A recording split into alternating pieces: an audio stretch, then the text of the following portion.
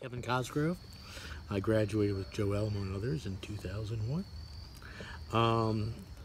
What I really, I've gotten so much out of music for people, it's very hard to condense it in 2 minutes. But I think of music for people as group therapy for musicians.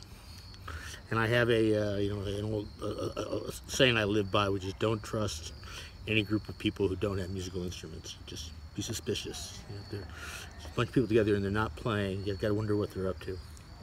Outside of that, music for people, for me, was a complete changed my life, like it does for so many people who attend this profoundly.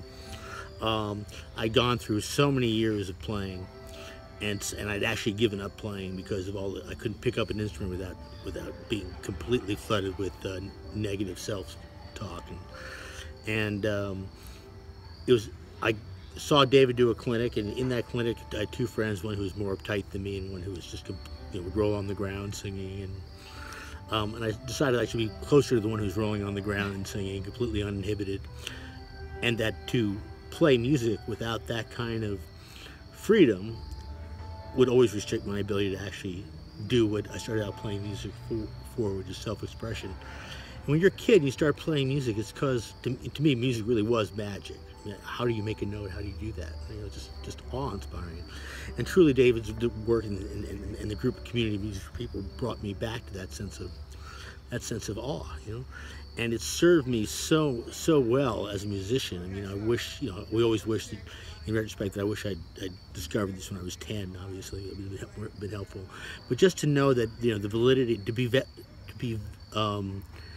to be supported with the idea of just being able to make one note and have a community that would support you to make one note is just ridiculous compared to, when I went to Berkeley out of high school.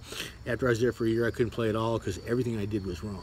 And I was like 17, right? So it's like holding the pick wrong, you're holding your shoulders wrong. There was so many things going through my head as opposed to, listening, connecting. All these things they don't teach you at a good conservatory music school, right? And it's amazing that you actually get to play at a proficient level because you have to fight your doubts all. And I later realized it takes I never thought of it this way. Music for people made me think it takes an amazing amount of courage and chutzpah to think that you can actually play something well enough to, or that you'll have the time or the drive to do that.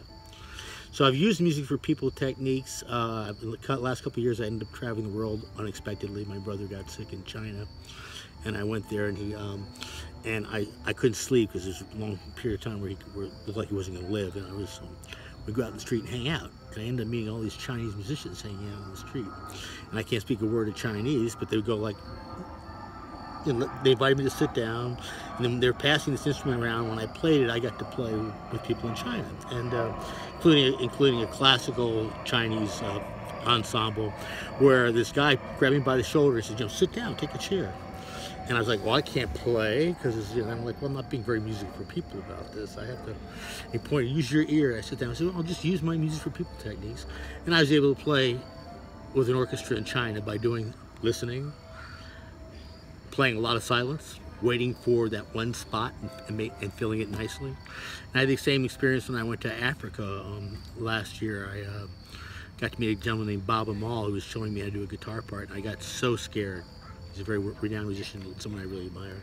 I was like, oh my God, I'm gonna blow this. He's trying to teach me, I'll never get it. Then I realized, because music for people, I don't have to get it. It makes no difference whatsoever that I should be sitting here going like, oh my God, I'm sitting across the table from Bob Amal, someone I love, who cares if I ever get this right? And as soon as I gave up, like I've learned so much music from people, as soon as I gave up the idea of having to do it right, of course I did it, it was easy. So much I've learned about music for people is getting out of as a musician, is getting out of my own way. And of course it's just, everyone needs a community, and the community of people here are just incredibly supportive and wonderful. So I'm blessed.